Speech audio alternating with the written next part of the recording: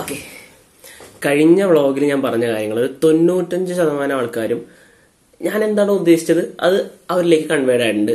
അവരങ്ങനെ തന്നെയാണ് മനസ്സിലാക്കിയതും. ബട്ട് ചിലര് എനിക്ക് ഇൻസ്റ്റയിൽ മെസ്സേജ് അയച്ചിരുന്നു. അതായത് ആദ്യമായിട്ട് എനിക്ക് തോന്നുന്ന എന്റെ കഴിഞ്ഞ വീഡിയോ ആയിരിക്കും കണ്ടിട്ടുണ്ടാവുക. അത് കണ്ടിട്ട് നേരെ അടിയിൽ ഇൻസ്റ്റയുടെ ലിങ്ക് ഉണ്ട്, അതിൽ ക്ലിക്ക് ചെയ്ത് നേരെ എനിക്ക് message അയച്ചേക്കാണ്. I M dam sure അതിനകത്ത് എനിക്ക് ഏറ്റവും കോമഡി ആയിട്ട് തോന്നിയൊരു മെസ്സേജാണ്, bro love your bike first. എന്റെ ഇതിനു മുമ്പുള്ള വീഡിയോസ് ഒക്കെ കണ്ടിട്ടുണ്ട്. എന്നെ കറക്റ്റായിട്ട് ഫോളോ ചെയ്ത് വരുന്ന ഒരാൾക്ക് ഒരിക്കലും അങ്ങനെ പറയാൻ പറ്റില്ല. എന്റെ വണ്ടി എനിക്ക് എത്രത്തോളം ഇഷ്ടമാണെന്നുള്ളത് എല്ലാവർക്കും അറിയാം.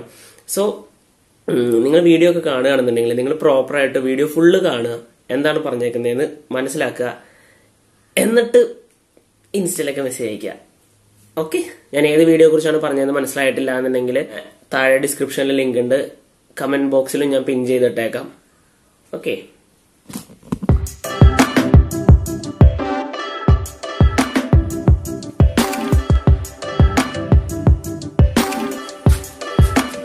സോ ഞാൻ നിങ്ങളോട് കുറച്ചധികം നാളായി പറയുന്നു, വണ്ടിക്ക് ഹെഡ്ലൈറ്റ് കംപ്ലൈന്റ് ഉണ്ട്, ചെയിൻ ടൈറ്റ് ആക്കണം.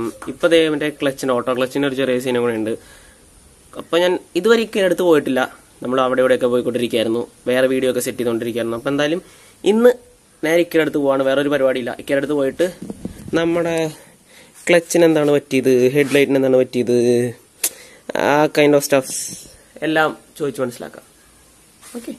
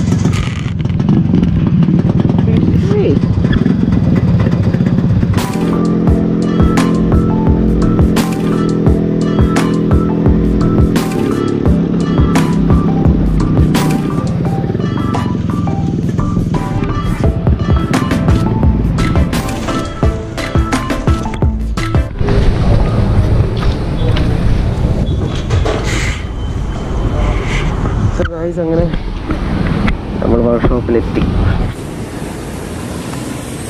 വർക്ക്ഷോപ്പിലെത്തി. ഇക്കയോടെ എന്താണ് സംഭവം എന്നൊക്കെ ചോദിക്കട്ടെ. അപ്പൊ വണ്ടി നോക്കിക്കൊണ്ടിരിക്കുകയാണ്. ആ ടൈമിലേ രാവിലെ തന്നെ സ്റ്റാൻഡാ ഇതെങ്ങനെ അതിന്റെ ഉള്ളിലേക്ക് കയറിപ്പോ ഗോച്ച.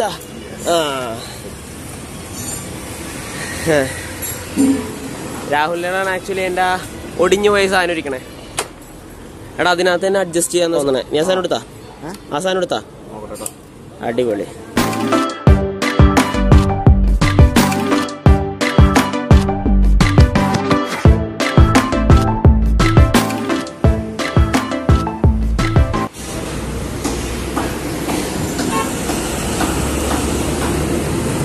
അതാണ് രാഹുലിന്റെ വണ്ടി. പ്രശ്നം ഇപ്പതേ ബാറ്ററിക്കാണ്, ബാറ്ററി ചാർജ് ആവുന്നില്ല. വണ്ടിയുടെ ഉള്ളിലിരിപ്പുണ്ട്, കാണാൻ പറ്റില്ല. അപ്പൊ രാഹുലിനും സെയിം പ്രോബ്ലം ഉണ്ടാവും. അത് കാരണം രാഹുലിന്റെ ബാറ്ററിയും കൂടെ ഊരിക്കൊണ്ടിരിക്കുക. അപ്പൊ ഇവിടെ അടുത്ത് തന്നെ ബാറ്ററി ചാർജ് ചെയ്യുന്ന ഒരു ഇലക്ട്രിക്കൽ വർക്ക്ഷോപ്പ് ഉണ്ടാവും, അങ്ങോട്ട് പോകണം. ഓക്കെ, ഞങ്ങൾ ബാറ്ററി ഒക്കെ കൊണ്ട് കഷ്ടപ്പെട്ട് ഇവിടം വരെ എത്തിയിട്ട് നോക്കിയപ്പോ പുള്ളി ഫുഡ് കഴിക്കാൻ പോയി. അതിന്റെ വിളിച്ചു വെച്ചപ്പോ 4 മണിക്ക് വരാനാ പറഞ്ഞത്. പിന്നെ 2 മണിക്കൂർ എന്തോ ചാർജ് ചെയ്യണം. എന്താ ചെയ്യാൻ പറ്റാന്ന് പറഞ്ഞൂടാ, ഒരു ഐഡിയ ഇല്ല. ടിക്കറ്റ് എടുത്തു പോവാ.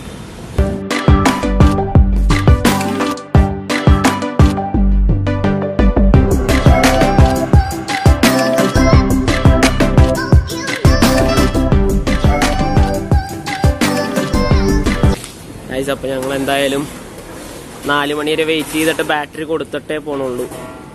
ഇത് രാഹുൽ ഇവിടെ ഒരു വണ്ടി കണ്ടിട്ട് നല്ല പുത്തം പോലെ ഇരിക്കണം എന്നൊക്കെ പറഞ്ഞിട്ട് അത് നോക്കിക്കൊണ്ടിരിക്കുകയാണ്. എനിക്ക് തോന്നുന്നു ഇത് റോണി എന്ന് പറഞ്ഞ ആളുടെ വണ്ടിയാണെന്ന് എനിക്ക് സംശയമുണ്ട്. പുള്ളിക്കാരൻ എനിക്ക് മെസ്സേജ് അയച്ചിരുന്നു ഡിസ്ക് കയറ്റാൻ വേണ്ടിയിട്ട്. അപ്പോൾ റോണിച്ചേട്ടൻ്റെ ആണെങ്കിൽ ഒന്ന് കമൻറ്റ് ചെയ്യുക അല്ലെങ്കിൽ മെസ്സേജ് അയക്കുകയും ചെയ്യേ. കാരണം രാഹുലിന് ഇതിൻ്റെ ഒറിജിനൽ സസ്പെൻഷൻ കിട്ടിയാൽ കൊള്ളാമെന്നുണ്ട്. അവൻ്റെ വണ്ടിയുടെ അത്രയ്ക്ക് പെർഫെക്റ്റ് അല്ല. അപ്പോൾ അത് വാങ്ങിയാൽ കൊള്ളാമെന്നുണ്ട്. അങ്ങനെ ആണെങ്കിൽ ഒന്ന് കമൻറ്റ് ചെയ്യുക, മെസ്സേജ് അയക്കുക, എന്തെങ്കിലും ചെയ്യുക, ഇൻസ്റ്റയിൽ മെസ്സേജ് അയക്കുക. അപ്പോൾ ഓക്കെ. അപ്പോൾ നമ്മളെന്തായാലും ബാറ്ററി കൊടുത്തിട്ടേ പോകുള്ളൂ. ബാറ്ററി 8 മണിക്കൂറോളം ചാർജ് ചെയ്യണം. അപ്പോൾ എന്തായാലും ഞങ്ങൾ ഇന്ന് കൊടുത്തിട്ട് തിങ്കളാഴ്ച എങ്ങാനും, നാളെ എന്തായാലും കടയുണ്ടാവില്ല, അപ്പോൾ തിങ്കളാഴ്ച എങ്ങാനും രാഹുൽ ഒന്ന് എടുക്കാമെന്നുള്ളൊരു പ്ലാനിലാണ്.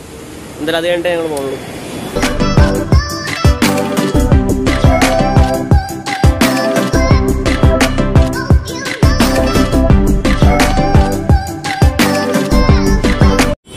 ഗൈസ്, അപ്പോൾ അതേ ചെയിൻ ടൈറ്റ് ചെയ്തിട്ടുണ്ട്. ഹെഡ്ലൈറ്റൊക്കെ ശരിയാക്കിയിട്ടുണ്ട്.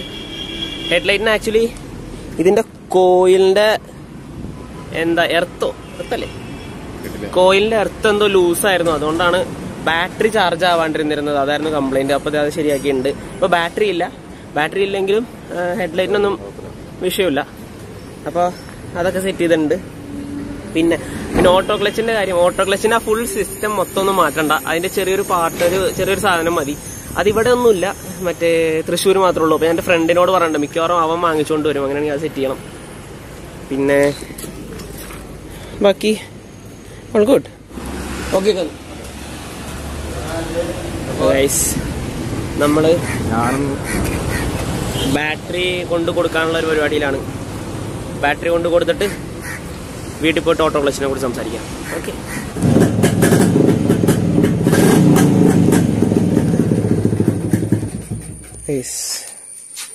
Headlight is working. പിന്നെ എന്താ ചൈനീസ് ടൈറ്റ്. ഗുഡ്.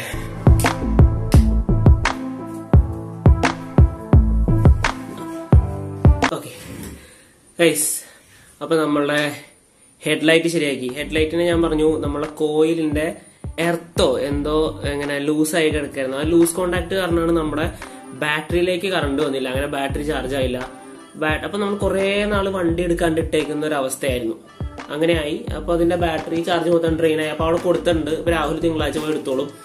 പക്ഷെ മോസ്റ്റ് പ്രോബ്ലി എനിക്കിനി അടുത്ത ശനിയാഴ്ച എനിക്ക് പോകാൻ പറ്റുള്ളൂ. അപ്പോഴേക്കും അത്ര നാൾ വെറുതെ ഇരിക്കുമ്പോൾ പ്രശ്നമുണ്ടോ എന്ന് എനിക്കറിയില്ല. അപ്പൊ അതിന്റെ ഇടയിൽ എപ്പോഴെങ്കിലും നമുക്ക് പോയിട്ട് ബാറ്ററി സെറ്റ് ചെയ്യാൻ പറ്റുമോ എന്ന് നോക്കാം. ബാറ്ററി ഇല്ല എന്ന് വെച്ചിട്ട് നമ്മുടെ വണ്ടിക്ക് ഒരു പ്രശ്നമില്ല. കാരണം എന്റെ വണ്ടിക്ക് ഹോൺ ഇല്ല. 2 മറ്റേ LED ലൈറ്റ് വെച്ചിട്ട് ഞാൻ ഇതുവരെ ഉപയോഗിച്ച് നോക്കിയിട്ടില്ല. എനിക്ക് ഉപയോഗിക്കേണ്ടി വന്നിട്ടില്ല. കാരണം ഹെഡ്ലൈറ്റിന് കംപ്ലൈന്റ് ആവുന്നതിന് മുമ്പ് വരെ ഹെഡ്ലൈറ്റിന് നല്ല വെളിച്ചമുണ്ട്. ഇപ്പോഴും ഹെഡ്ലൈറ്റ് നല്ല വെളിച്ചമുണ്ട്. പക്ഷെ ബാറ്ററി ഇല്ലാത്തത് കാരണം നമ്മൾ റേസ് ചെയ്യുമ്പോൾ വെളിച്ചം കൂടും. റേസ് കുറയ്ക്കുമ്പോൾ മറ്റേ ആ ഇന്റൻസിറ്റി കുറയും. നമ്മുടെ ആ ത്രോട്ടിലിങ്ങിനനുസരിച്ചാണ് നമ്മുടെ ഇന്റൻസിറ്റിയുടെ വ്യത്യാസം വരിക. അങ്ങനെ ഒരു ചെറിയ പ്രശ്നമുണ്ട്. ബട്ട് അതൊന്നും നമ്മൾ വണ്ടി ഓടിക്കുമ്പോൾ നമുക്ക് അങ്ങനെ വലിയ ഇഷ്യൂ ആയിട്ട് വരില്ല. പിന്നെ രണ്ടാമത്തെ പ്രോബ്ലം ചെയിനിന്റെ ആയിരുന്നു. ചെയിൻ ലൂസായിരുന്നു. ചെയിൻ ടൈറ്റ് ചെയ്തു. പക്ഷെ ഇപ്പൊ ഞാൻ വീട്ടിൽ വന്നപ്പോൾ പിന്നെയും കുറച്ച് ലൂസായിട്ടുണ്ട്. അപ്പൊ എന്താന്ന് എനിക്ക് അറിഞ്ഞൂടാ. അതുകൊണ്ട് എനിക്ക് വലിയ പ്രോബ്ലം ഇല്ല. ചെയിൻ ലൂസായിരുന്നപ്പോഴും ആ ചെയിൻ്റെ അടി ഉണ്ടെന്ന് മാത്രമേ ഉള്ളൂ. അല്ലാണ്ട് എനിക്ക് വലിവിനോ അല്ലെങ്കിൽ ആ ഒരു സ്പീഡിനൊന്നും എനിക്ക് കുഴപ്പം വന്നിട്ടില്ല. പിന്നെ മൂന്നാമത്തെ പ്രശ്നം ഓട്ടോ ക്ലച്ച്. ഓട്ടോ ക്ലച്ച് നമ്മൾ വിചാരിച്ച പോലെയല്ല. കാരണം ഞാൻ കഴിഞ്ഞ വീഡിയോ എന്ന് പറഞ്ഞിട്ട് നിങ്ങൾ ഇതുവരെ പോയി കണ്ടിട്ടില്ല എന്നുണ്ടെങ്കിൽ പ്ലീസ് പോയി കാണുക. ഞാൻ ലിങ്ക് താഴെ കമന്റ് ബോക്സിൽ അല്ലെങ്കിൽ ഡിസ്ക്രിപ്ഷനിലൊക്കെ ഇട്ടേക്കാം. അത് പോയി കണ്ടിട്ട് വരിക. അതിനകത്ത് നമ്മൾ പോയിട്ട് അത്താണിയിൽ വെച്ച് നമ്മുടെ കംപ്ലൈന്റ് ശരിയാക്കുന്നത്. അപ്പോൾ ആ പുള്ളി എന്നോട് പറഞ്ഞത്, അല്ലെങ്കിൽ ആശാൻ എന്നോട് പറഞ്ഞത് ആ ഫുൾ സിസ്റ്റം മാറ്റണമെന്നാണ്.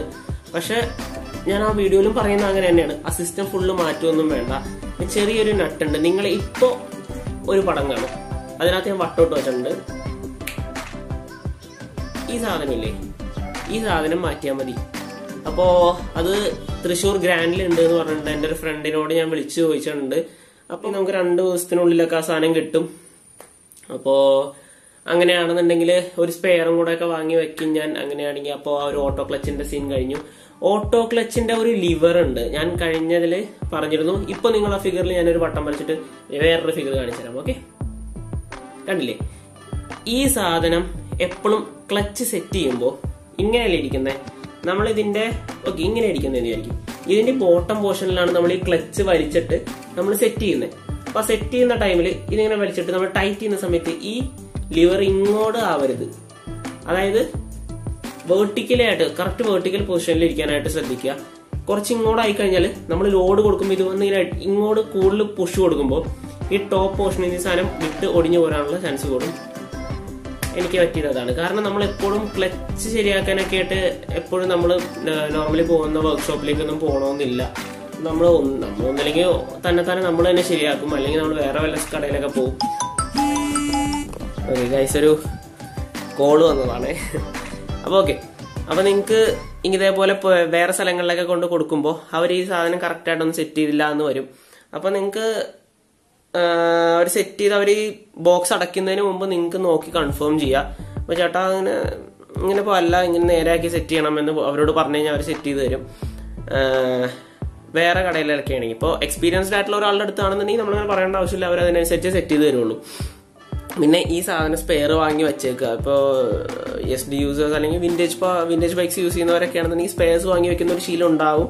അങ്ങനെ ഉണ്ടെന്നുണ്ടെങ്കിൽ സ്പെയർ വാങ്ങി വെക്കേണ്ട ഒരു കാര്യമാണ് ഈ സാധനം. എന്തോ 100 രൂപ എന്തോ ഉള്ളൂ ഈ സാധനത്തിന്. ഗ്രാൻഡിൽ അവൈലബിൾ ആണ് എന്നാണ് പറഞ്ഞത്. പിന്നെ വേറെ ഇവിടെ ലോക്കലി ഒന്നും അവൈലബിൾ അല്ല ഞാൻ ചോദിച്ചപ്പോൾ. ഓക്കെ, അപ്പൊ എന്തായാലും ഈ വീഡിയോ ഇത്രയൊക്കെ ഉള്ളൂ.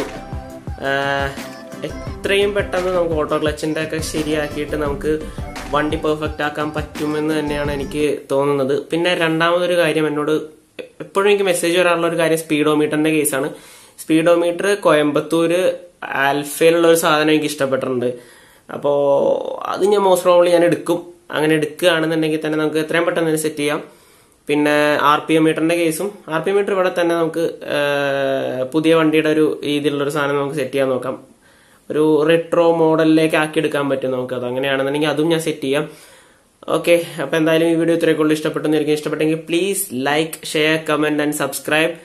പിന്നെ അടുത്തുള്ള ബെല്ലൈക്കണും കൂടെ ഞെക്കുക. അടുത്തൊരു വീഡിയോ ആയിട്ട് വരാം. അതുവരേക്കും ബൈ.